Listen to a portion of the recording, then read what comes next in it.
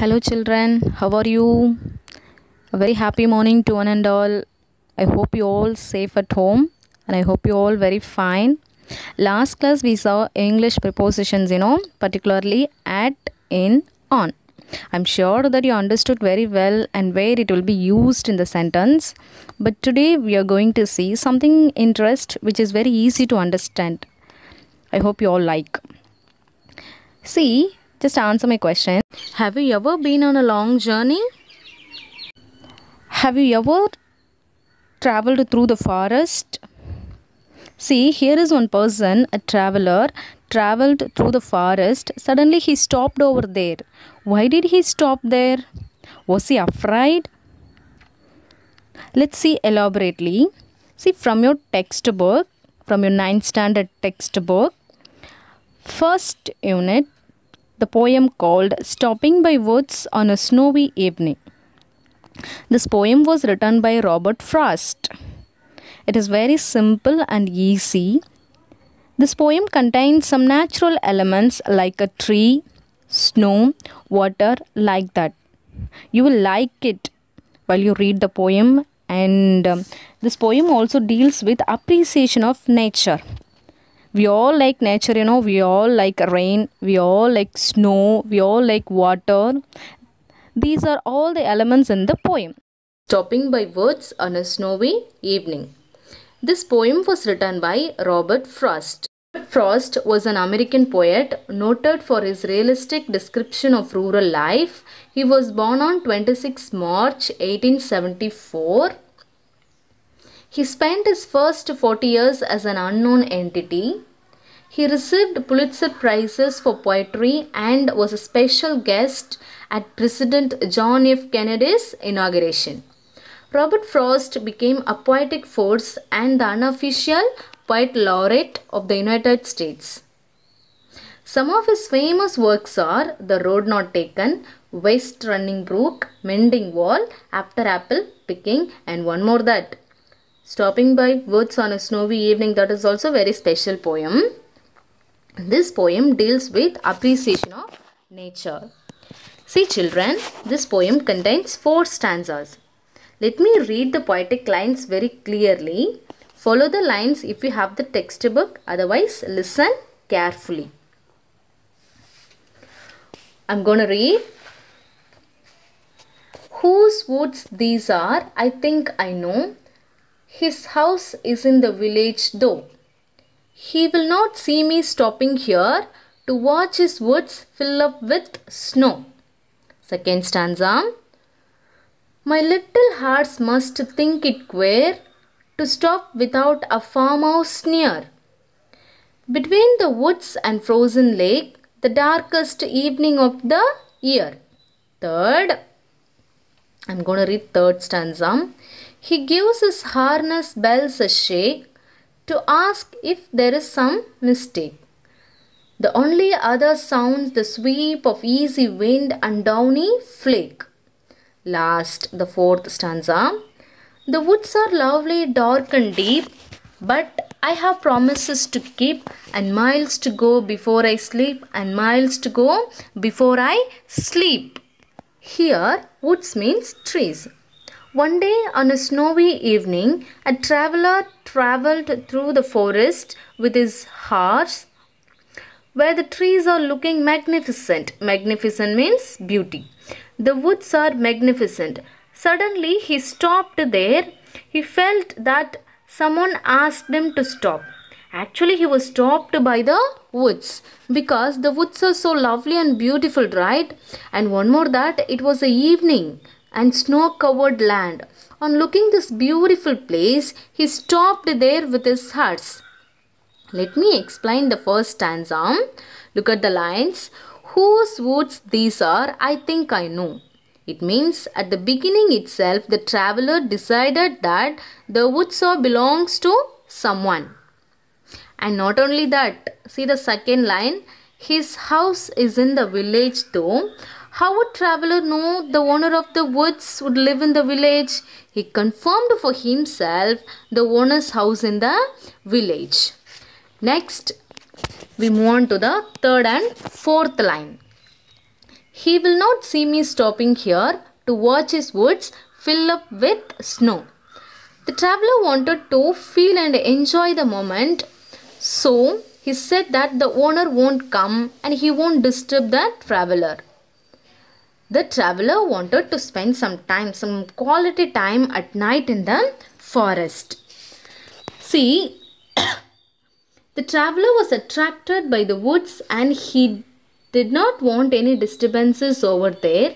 Children, do you understand the first stanza? I'll tell you once again in short. The traveler traveled through the forest, and he was stopped there and thought that the owner would live in the village and the owner won't come into the woods to make any disturbances while the traveler was enjoying the moment. Okay, next, shall we move on to the second stanza? Yes, I'll read the lines.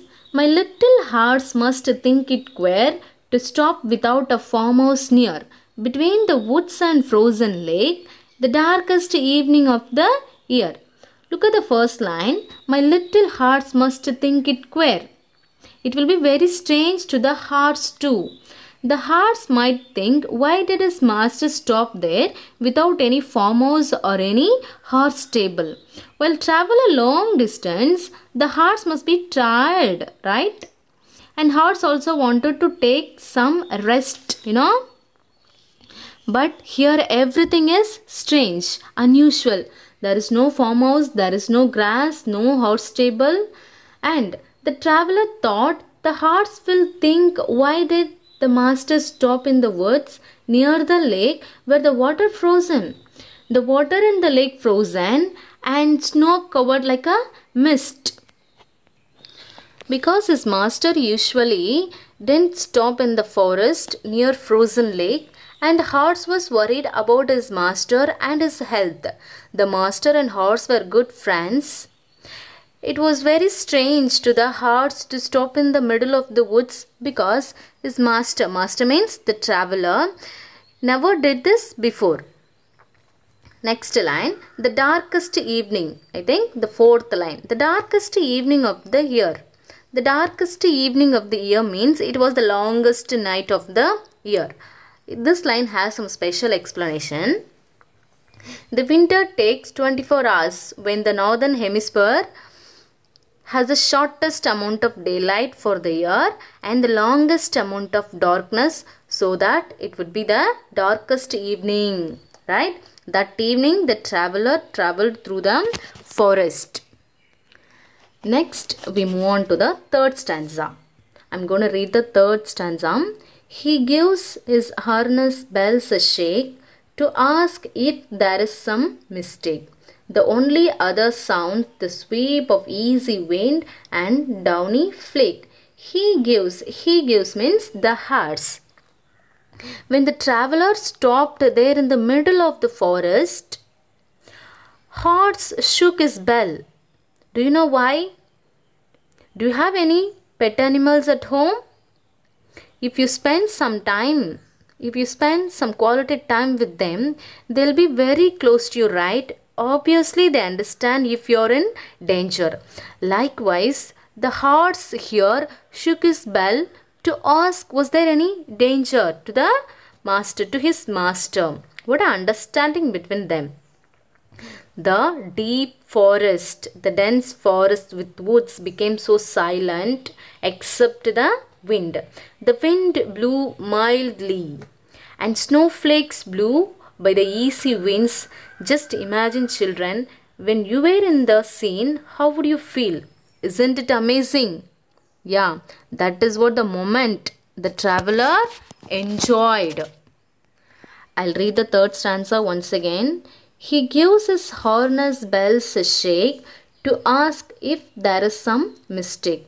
The only other sound the sweep of easy wind and downy flake. Next, shall we move on to the last stanza, the special words. The woods are lovely, dark and deep, but I have promises to keep, and miles to go before I sleep, and miles to go before I sleep. This line, it's a wonderful line, ma. The woods are lovely, dark and deep, but I have promises to keep, and miles to go before I sleep, and miles to go before I sleep. At last, this last stanza has a very special and deep meaning and tells the character of the poet. It is very clear that the poet finds the forest very attractive and wants to spend some time there. And he admires the surroundings, but he has some work to complete and promises to keep. If our parents give some work to do, what will we do? Of course, we will do the work, right? If you promise to someone, won't you keep? Definitely you will keep the promises, right? Likewise, the poet also has promises to keep. That promises he made to his loved ones and himself too. This clearly shows that the poet, the traveler, he is so focused and professional. The narrator in the sense, the traveler. The traveler ends the poem with the last two lines which has a deep meaning. Look at the lines. And miles to go before I sleep, and miles to go before I sleep. Here sleep means death. He wants to go long and wants to keep the promise before he is going to die.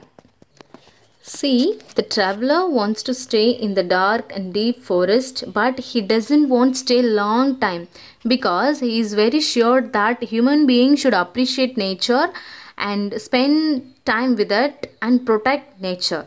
Do you all understand the poem, children? Overall, the poem expresses the concept that one must concentrate on fulfilling his promises and accomplishing his duties without being distracted by the pleasures of life. Let me revise it in short. A traveler traveled through the forest and stopped there and decided himself that he knows the owner of the woods and where he has been living. In the village, and thought that the owner won't mind that the traveler watching the woods in the middle of the forest. Next, the horse worried about his master why he had stopped in the forest without any farmhouse to take rest, but only the woods and frozen lake. Horse shook his bell to ask there was any danger. The winds blew smoothly and snowflakes spread over there. While enjoying and appreciating the nature, he suddenly remembers that he has promises to keep, works to complete, and wants to explore the world before he is going to die. Do you like the poem, children? In our life also, we have some promises to keep and responsibilities to do. I hope you will do your duty very consciously.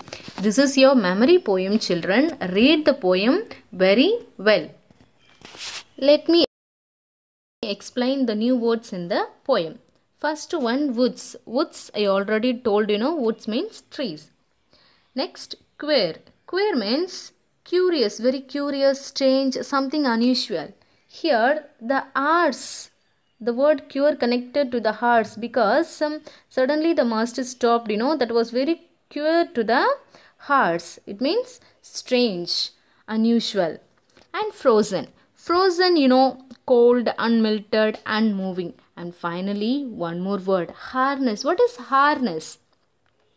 Harness, just like belt, you might have seen in the horse's neck like a leather straps so that it can be attached to and pull the horse or cart. Let me read the poem once again. What is the poem's title? Stopping by Woods on a Snowy Evening. Who is the poet? Robert Frost. Now we'll read the lines. Whose woods these are, I think I know. His house is in the village though. He will not see me stopping here to watch his woods fill up with snow. My little hearts must think it queer to stop without a farmhouse near. Between the woods and frozen lake, the darkest evening of the year. He gives his harness bells a shake to ask if there is some mistake. The only other sound the sweep of easy wind and downy flake. The woods are lovely, dark and deep, but I have promises to keep, and miles to go before I sleep, and miles to go before I sleep. This is your memory poem, children. This is your first memory poem. Read the lines very clearly by heart it.